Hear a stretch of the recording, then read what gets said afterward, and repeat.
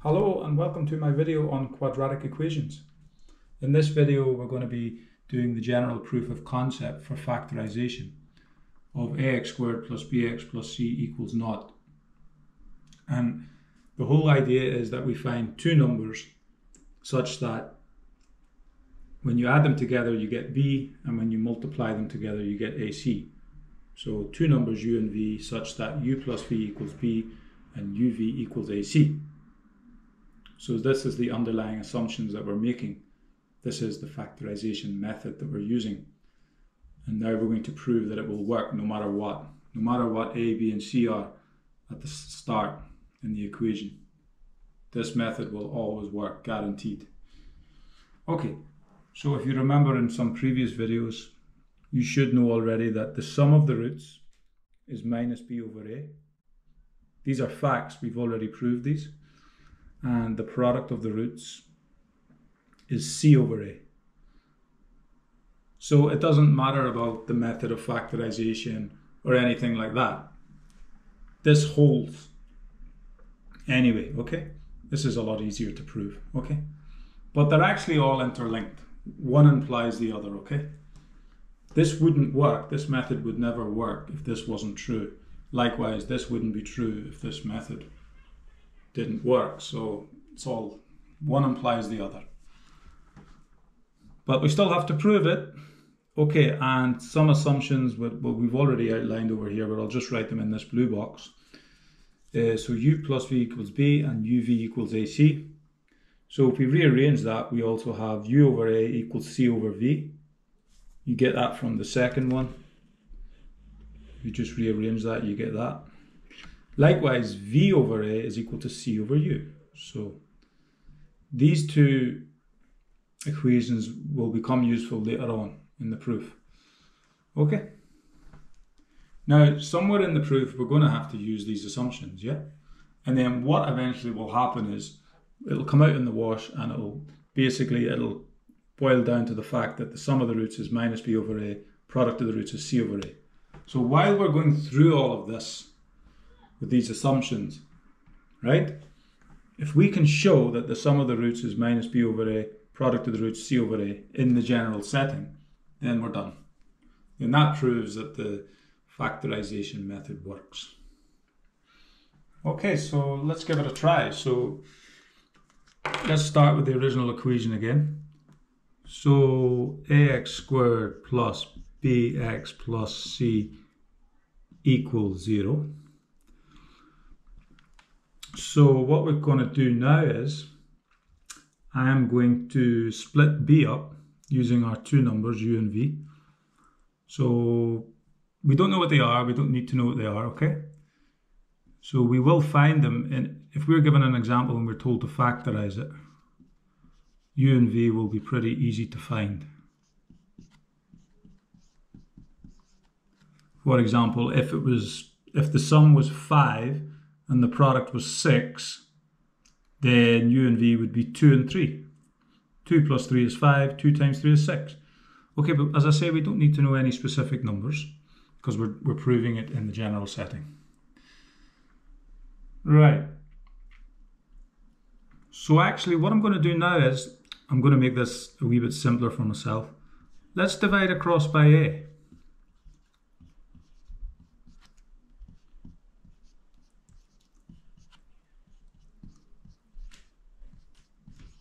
So far so good, I haven't done anything illegal. In the first step I just split b up into u plus v. Exactly what our assumptions, and that's the whole plan, that's part of the method. And then, normally we wouldn't divide across by a in real examples, but I'm doing it here just to prove the general case, to make the algebra easier. Okay, so when we do that, we get that. And now I want to try and factorize this. So let's start. Let's put x outside, and then we have x plus u over a. And then, if this factorization method works, that means we're going to have this factor here. This is now a factor. That means that's going to be over here multiplied by something to give us this. The only problem is this involves u, this involves v. But hold on a minute. We can soon sort that out. We can make that involve u. How do we do that? Well, v over a, we can change that. If we look over here, uv equals ac. So v over a is equal to c over u. So that's what we're going to do. And as I say, that's one of their assumptions. So we have to use that at some point, and we're going to be using it here. So let's change that. So v over a is equal to c over u times x plus c over a. Great. So now we can actually incorporate this in with this, okay, to factorize it.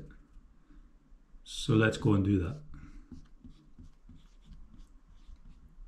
So what will that be? Well, to make it easier, I'll just write this down first. Okay, so to get c over ux, we just multiply this by c over u. And then we get that for free. C over u times u over a, with the u's cancelled, we'll just get c over a. Great, so we're pretty much done. Just combine the factors together.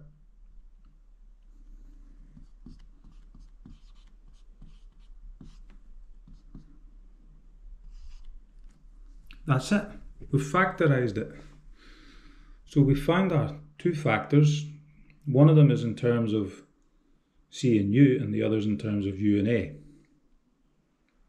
Now we could actually get them, we could change this one, which is exactly what I'm going to do. So x plus c over u, if you look over here, c over u is equal to v over a.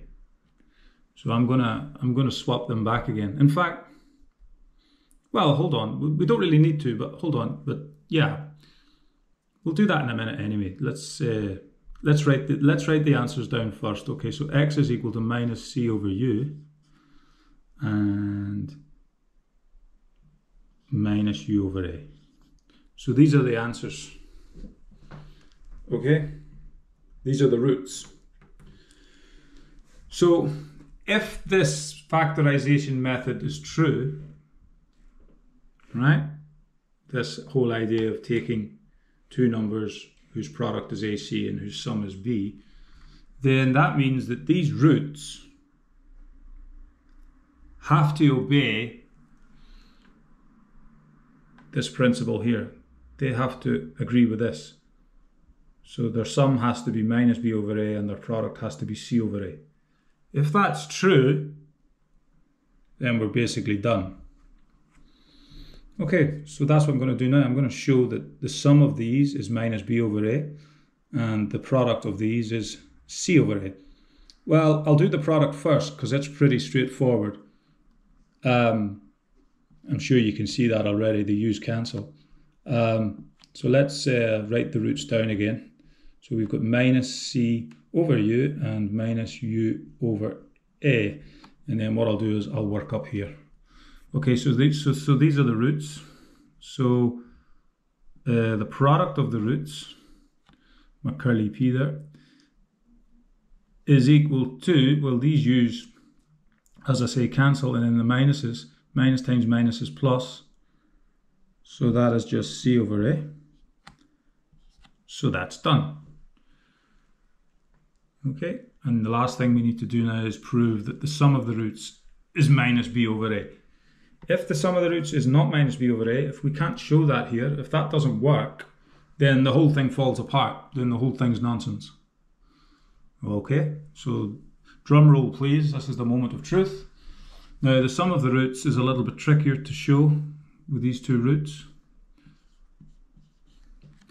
Now we want to end up with minus B over A. So A is on the denominator.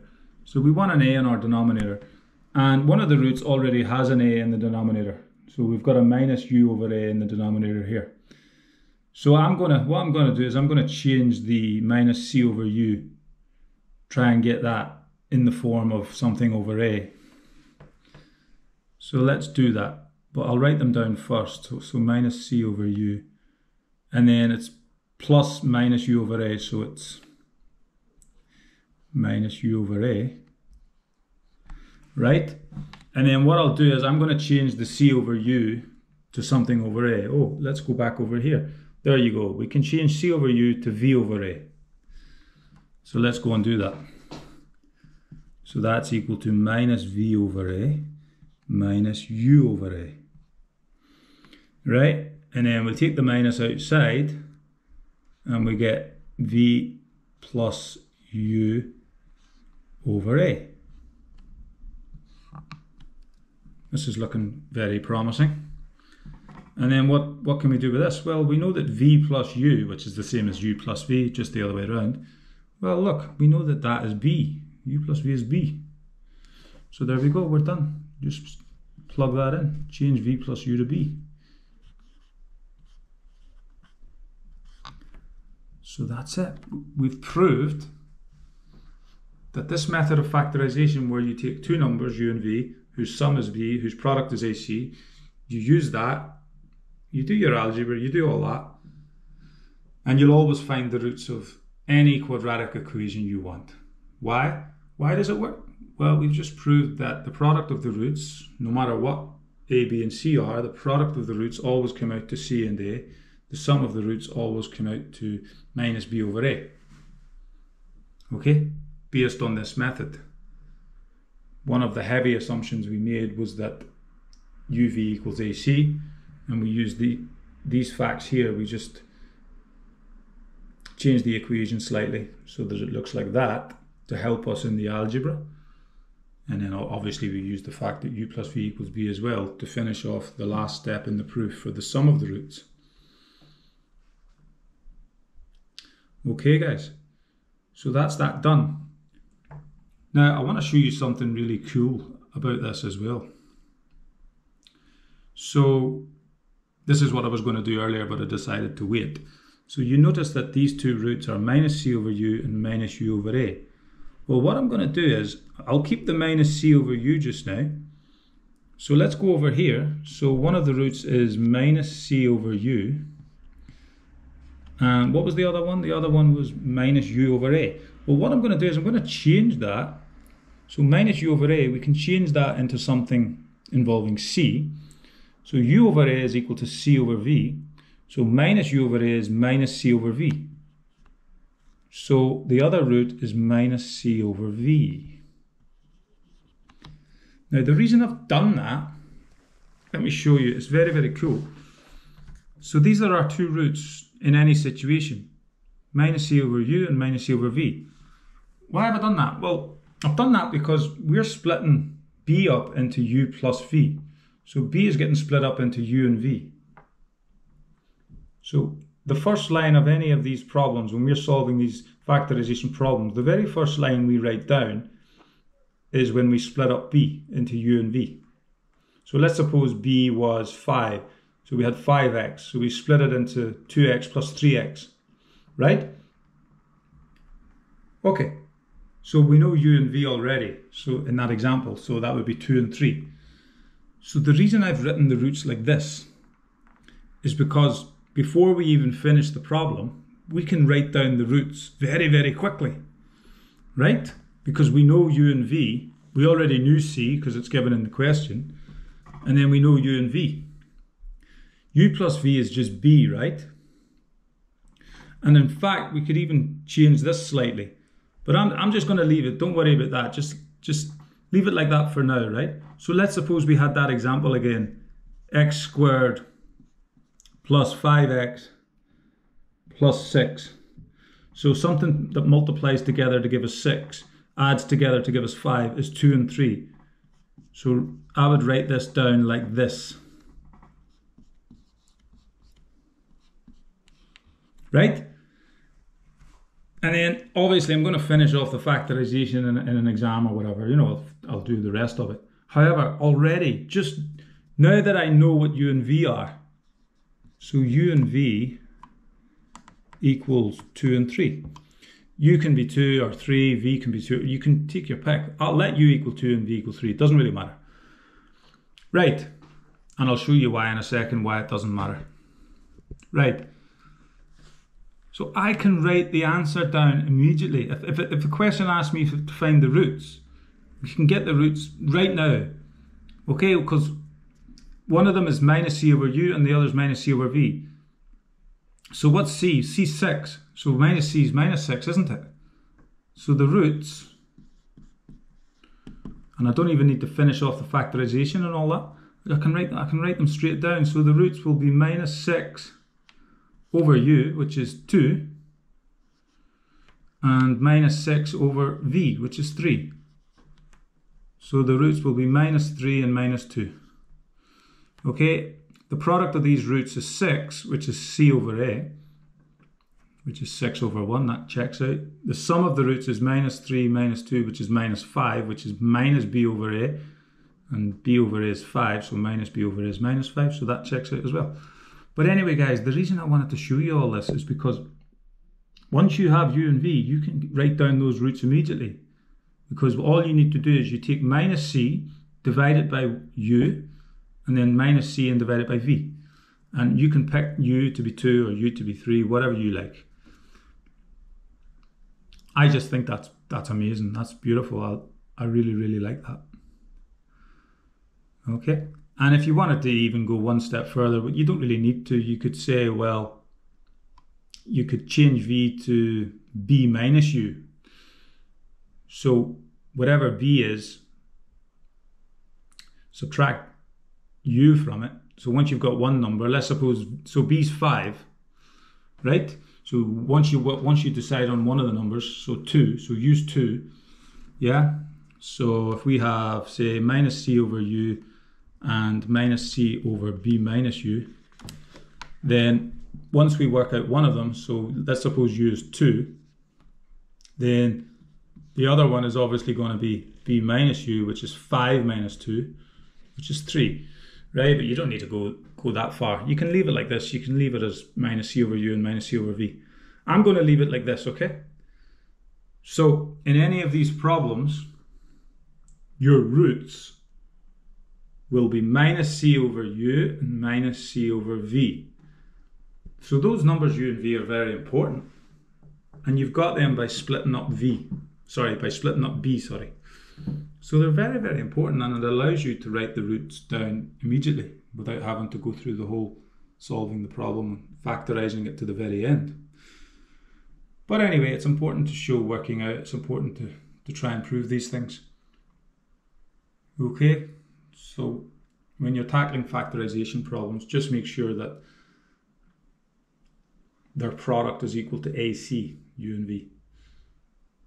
Once splitting B up, you could split B up whatever way you like. Suppose B was 100. Suppose B was 100, so you had 100x there. You could split that up in many, many ways. Well, I think it's 100 ways, isn't it? Or 99 ways, whatever. So you could have like x plus 99x, 2x plus 98x, 3x plus 97x, and so on. I won't bore you with all 100. So you could have it whatever way you want, but the important thing is it also has to satisfy the product condition. So the two numbers have to multiply to give you AC. Okay? Otherwise it won't work. Otherwise you won't be able to factorize it. You'll run into a dead end, and it'll just be nonsense. Okay guys, so I hope you enjoyed this video. Thanks for watching. Please like and subscribe, share, and I'll see you on the next video.